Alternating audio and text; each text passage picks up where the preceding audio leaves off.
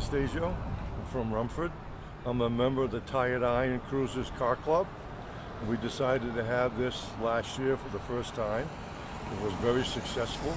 We had 102 cars in attendance. The Mexico Firefighters Relief Association profited a little over $800 from the whole show.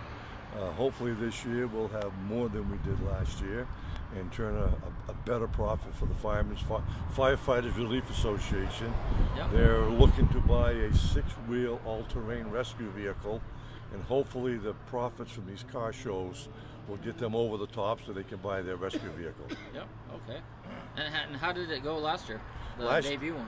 Last year we had 102 cars. Wow. We filled the parking lot. Yep. This year we're expecting, from word of mouth, more cars. So we're going to have individuals assigned in the parking lot to assist with the parking of the cars. Yep. So we can get more cars in the same amount of space. Yep. And what range of automobiles are there? The automobiles are going to be hot rods through classics. Yep. Anything over 25 years old on hot rods, rat rods, classics, you name it. Yep. Everything's welcome. Alrighty.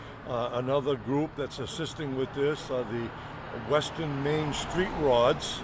Yep. They're also agreed to help with that this year because it's too big for 1 or 2 people to do.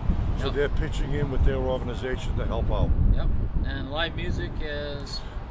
DJ Dan Richard Yep. of Dan's Automotive in Rumford Yep. will be providing the golden oldies from 5 to 8. 5 to 8, okay. And that's right out back here? Right out behind the Mexico Fire Station Town Hall by the gazebo. By the gazebo, okay. Whoa.